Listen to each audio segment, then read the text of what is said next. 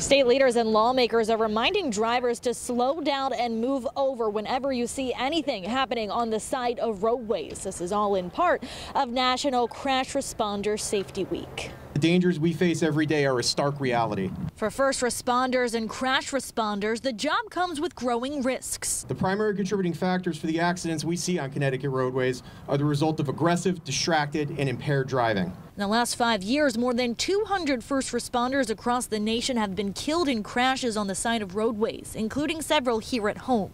Trooper First Class Aaron Pelletier was killed on I-91 while conducting a traffic stop. DOT worker Andrew DiDomenico was also killed while working roadside along the Wharton Brook connector.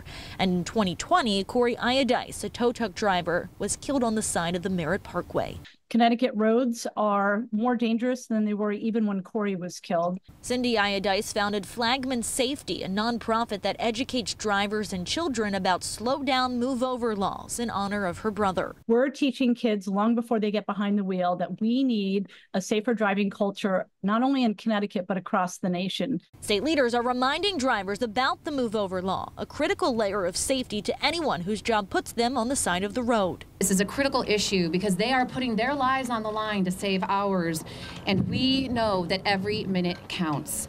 The traffic safety campaign will run through the spring. Schools are also able to participate with Flagman Safety, and for more information on that, you can head to our website, fox61.com. In Meriden, Lindsay Kane, Fox 61, Connecticut's news station.